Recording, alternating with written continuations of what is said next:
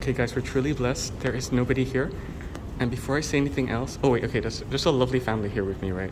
But I gotta share with you, look, this is the fable cabbage lettuce. So, check it out. Honestly, I think it's quite amazing. Like, it's a jadeite, right? It's a jadeite cabbage, and if you look at it closely, there's actually a little grasshopper cicada kind of thing.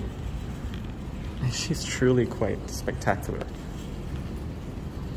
So again, really blessed. It's so quiet. Right? No one can really see it. I'm just like kinda in my own world, in my own zone. This is so amazing. Right now, more about it. It's called Fei Yu Bai Chai, which means jaded cabbage.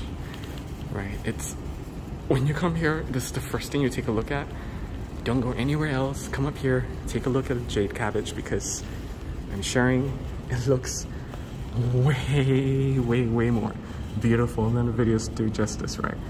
And when you're here, one thing you gotta take a look at too is this thing called, I can't say this in Mandarin because Mandarin's pretty bad, but I'm guessing it's 实性肉, which means, oh yeah, see, it means stone, which is meat shaped, right? So you always read from right to left. And if you look at it, it's actually like a little braised piece of pork. And it's nestled in this gold little awning. It's really lifelike. I gotta tell you guys, it's really lifelike.